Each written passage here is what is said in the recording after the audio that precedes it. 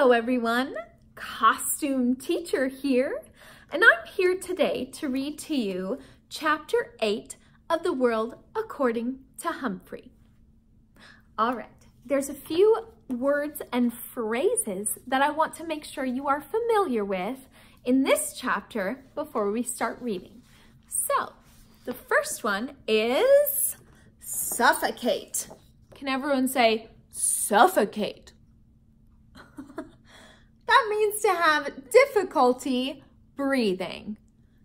Like this picture, if you had an elephant on your tummy, you might feel like you are going to suffocate. Okay, then the phrase, you are a riot. Can everyone say that? You are a riot. That means if you say that to someone, you are funny, which is kind of interesting because riot can have a few different meanings. And in this case, it means doing something funny. All right, another phrase is when someone has livened things up. Can you say livened things up? Okay. Liven things up means to make something more exciting. Look at all those excited people. Woo! All right, so if you are following along with a copy of the book, Chapter 8 starts on page 57. And if you are just listening to me, this little hamster, then just enjoy. All right. So with that said, let's get started with Chapter 8. I love how we're learning interesting things about various people in the school and how everybody kind of has a backstory and something that maybe not everybody knows, because that's how real life is. We don't know what's going on with everybody all of the time. Even though we spend a lot of time at school together, you might not know all the details about everyone. And it's fun when you start to learn more about the people around you. So let's get started. Chapter 8, Tricks and Treats. Halloween or Halloween or Halloween.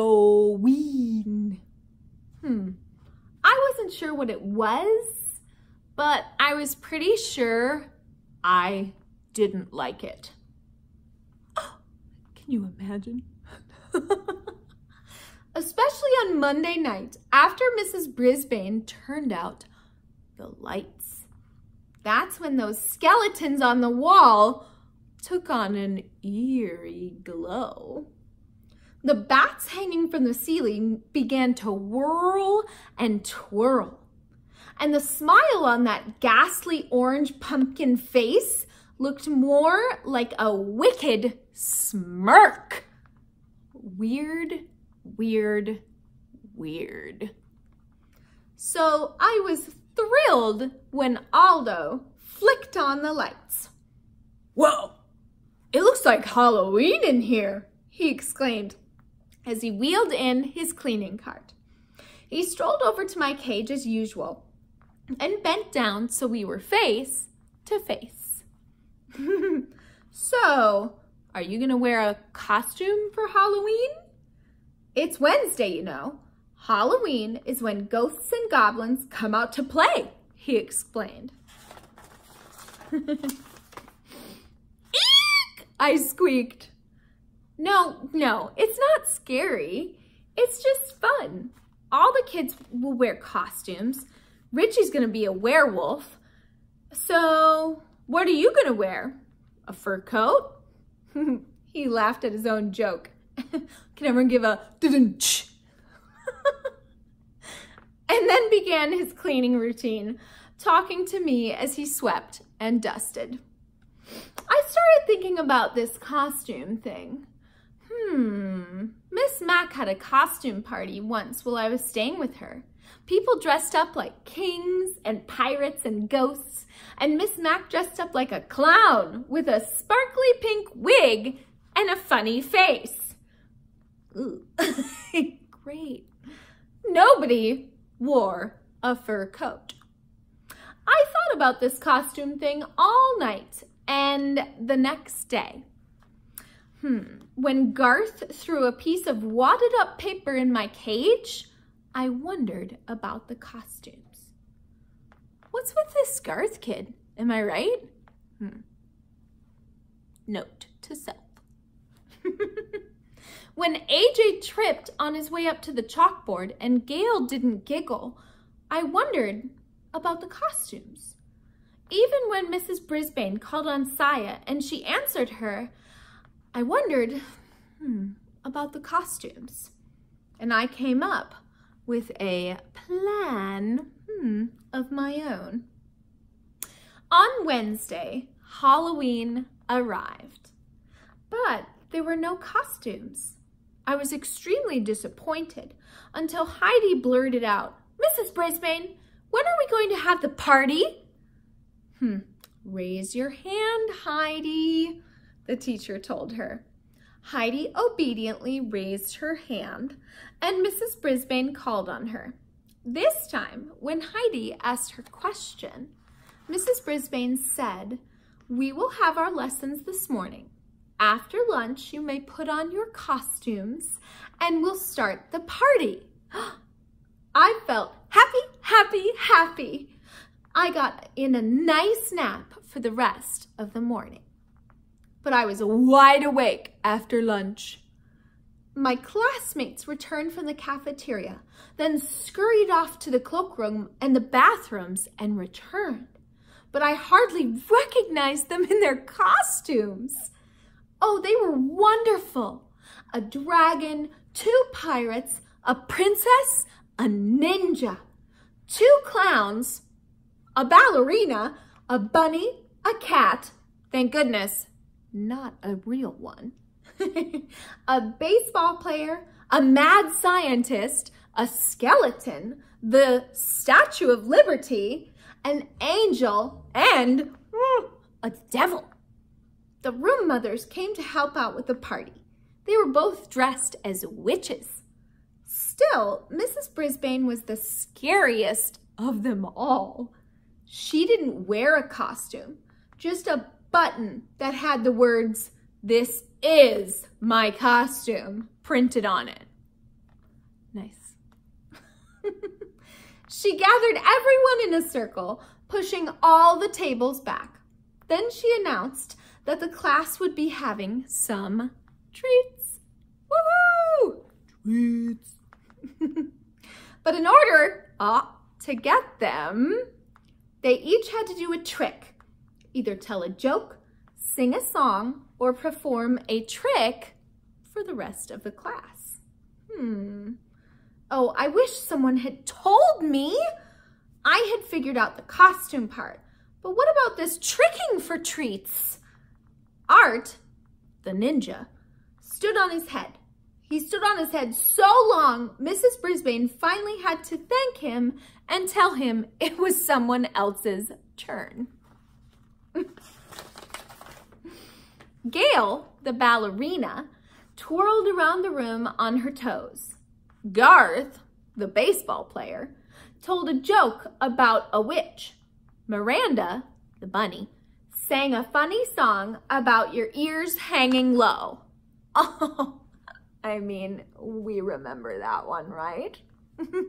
Fellow Girl Scouts, am I right?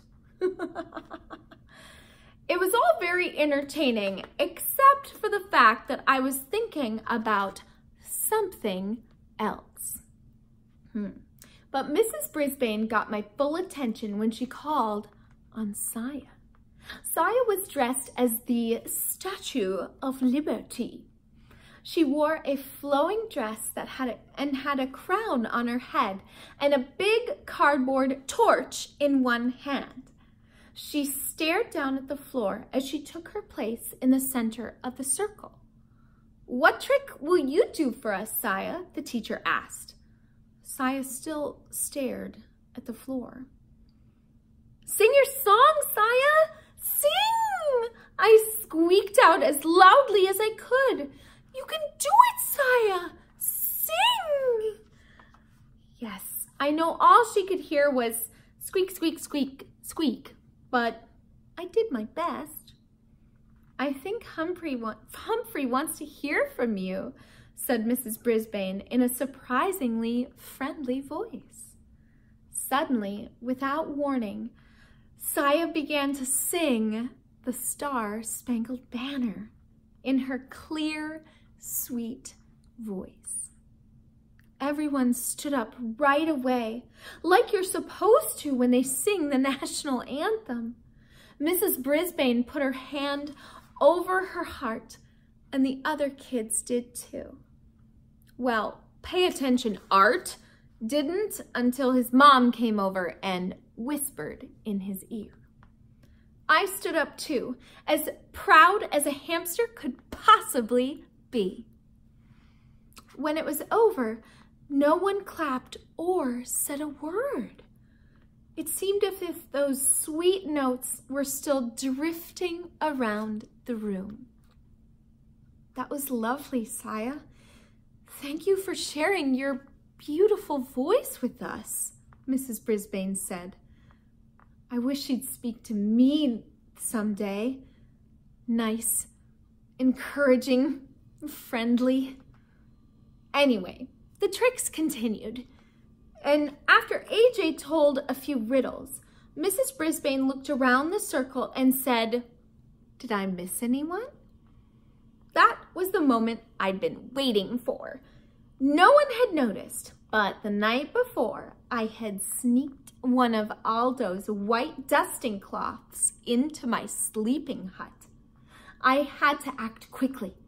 I pulled out the cloth and crawled under so it completely covered me.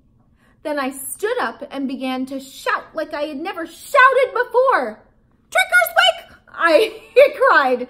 "Trick or squeak!" Miranda noticed first. "Look!" she yelled. "It's Humphrey!" I wish I could have seen the faces of my classmates, but it was dark, dark, dark under the cloth. I could hear them though.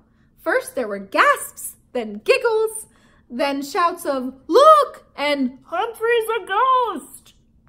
I continued to squeak my heart out until I heard Mrs. Brisbane's firm footsteps coming toward my cage. "Who did this?" she asked. "Who put that on Humphrey?" No one answered, of course. Not even me. "He could suffocate under that," she said. "But he looks so cute," Heidi called out. Mrs. Brisbane didn't even answer. She just said, "Will someone please uncover him?" Golden Miranda opened the cage and whisked the cloth away. That means she took it off very fast. "Humphrey, you are a riot," she said. "Only a riot? Let's be honest here. I was a smash hit!" Then the room mother served up cupcakes with orange icing and cups of apple juice, and my classmates played games. Just before the bell rang, Mrs. Brisbane clapped her hands and made an announcement. "Mrs. Hopper and Mrs. Patel and I have consulted with one another. We have decided to give the prize for best trick to Saya Nasiri."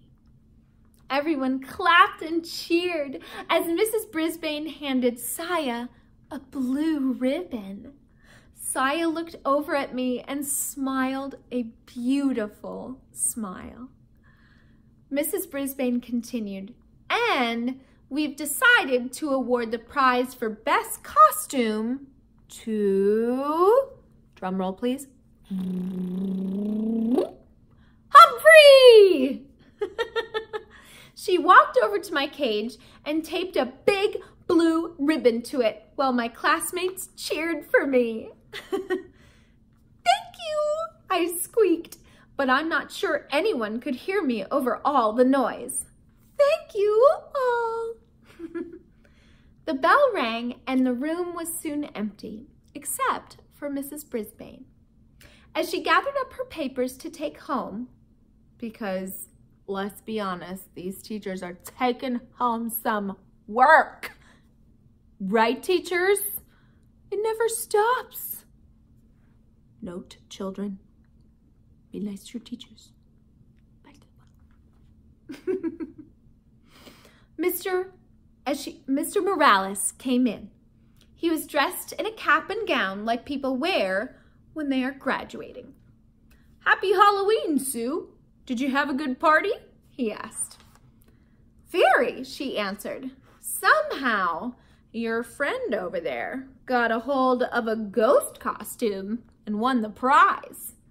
See, I told you he'd add a lot to your classroom, he said with a smile. He has livened things up, said Mrs. Brisbane. Oh, joy, joy, joy! I believe she was starting to like me. Just so he doesn't liven things up too much, she added. Poof. My hopes of winning over Mrs. Brisbane's heart crashed to the ground. Mr. Morales said his kids kept asking about me, and then he quickly left. Mrs. Brisbane headed out the door after him. There I was, all alone in room 26, with a bunch of half-torn bats and scattered skeletons hanging around me. As I waited for Aldo to arrive, I sat in the darkening room and pondered my job as the classroom pet. Had I really accomplished anything? Mr. Morales' children seemed to settle down when I was there. Saya's mother began to learn English, and Saya would probably never have sung in front of the class without my encouragement. Still, Mrs. Brisbane was not won over. Neither was Garth Tugwell. Although it seemed as if he had liked me well enough in the beginning, now he always muttered things at me as he passed by my cage. I noticed that he was the only one in class who didn't cheer when I won for best costume. I was still worrying about Garth when the lights temporarily blinded me as Aldo sailed into the classroom yelling, "Trick or treat!" He was wearing his usual work shirt, dark pants, and heavy shoes. But on his face, he wore huge glasses with a bulbous nose attached. The center of the glasses had giant eyeballs painted on with circles of red veins. Oh, this sounds great, doesn't it? Ugh. His floppy mustache drooped out from under the nose. Great costume! I squeaked. Hey, what's this? Aldo rushed forward to examine my blue ribbon. Best costume? For a fur coat? I'll have to ask Richie about that, he said. Aldo reached into his lunchbox and pulled out a juicy slice of apple. I've got a special Halloween treat for you, Humphrey, 'cause I'm very, very happy tonight, he said. I grabbed the apple. Take two. All right, apple. And began nibbling as Aldo pulled his chair up close to my cage. Can you all grab the apple from him? Whoop.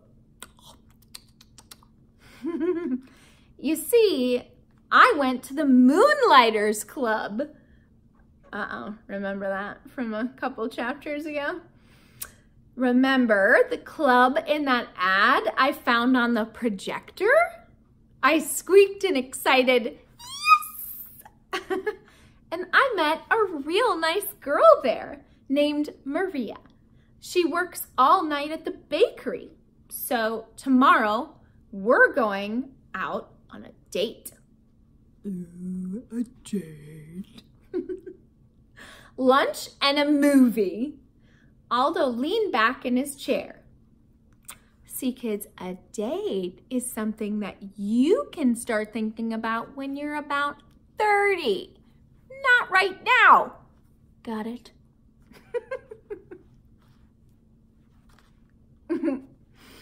She's a real nice girl. Pretty. Nice. Did I tell you she works in a bakery? Aldo rose and paced back and forth in front of my cage. You know what I can't figure? I can't figure out how that ad got on that projector. Mrs. Brisbane wouldn't show that to the class, and she wouldn't be interested herself. And it was weird how the projector was left on. Mrs. Brisbane always leaves her room in ship-shape condition. That means like perfectly clean. He paused to rub his chin. Can you all rub your chin a little bit? Then looked at me out of the corner of his eye. You know, if you weren't locked up in a cage, I think you'd had something to do with it, he said. Then he laughed. Well, whoever it was, I owe them a big thank you. You're welcome, I squeaked. Too bad Aldo didn't understand me this time. Tip number 8. Hamsters are most active during the evening. From Guide to the Care and Feeding of Hamsters by Dr. Harvey H. Hammer. Well, Humphrey sure is making things happen for people throughout the building, isn't he? Now, my school, which happens to be the best school, has a real Humphrey. So, my question for you, whether you're at my school, the best school, or if you're at another school, if Humphrey was in your classroom and could listen to you, what problem would he be helping you with? Would it be meeting people, talking to people, helping others listen to you? What would it be? Let me think about if Humphrey could help me. What would he help me with? Let's all think about that and talk to each other later. All right, I hope you enjoyed chapter 8, and I look forward to seeing you again soon to listen to chapter 9. Have a great day, everyone, and I'll see you soon. Bye.